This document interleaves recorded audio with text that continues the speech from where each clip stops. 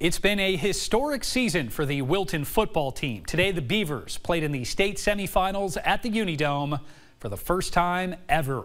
Wilton taking on top-ranked Grundy Center, 1A's back-to-back unbeaten defending state champions. First quarter, Grundy Center knocking on the door, but Hayden Hill fires through the gap, blowing up the play the Spartans would miss an ensuing field goal attempt. 6 seconds left in the quarter.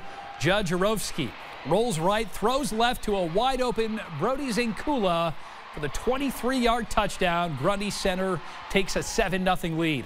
Second quarter, Jarowski lobs it in the end zone.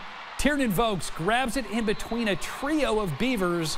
What a catch for a 14-0 lead. Final minute of the half. Wilton getting some offense going. Drew Keith scrambling. He finds Jordan Dusenberry. A gain of 30 all the way down to the 20-yard line.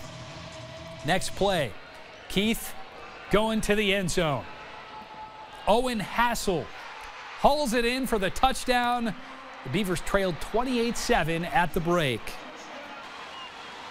Third quarter, Wilton going for it on fourth down, but it's Devin Hinders getting the sack for Grundy Center to end the drive. Grundy Center wins it 42-7, ending the greatest run in program history for the Beavers. Obviously, you can see emotion probably on their face. You can probably see it on my face. We walk through the line at the end in the locker room, and we say goodbye to our seniors for the final time. And you know, those guys, everything just kind of comes and hits you all at once. And you know, we've got juniors that are upset, we've got sophomores that are upset, but you can just tell how much that these guys have meant to our program. And you know, it's a tough spot to be in, but man, they have a lot to be proud of. It's more than just a football team. It's how you grow up, and you learn so many different things to become a real man and person and become a better person. I love this team. I came here late in 7th grade. I haven't lived here my whole life, but as soon as I came here, I felt like family.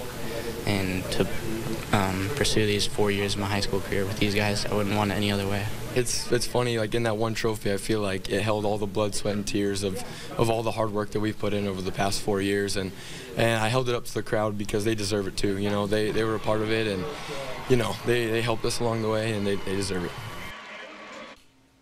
The Beavers finished the season with a record of 10-2.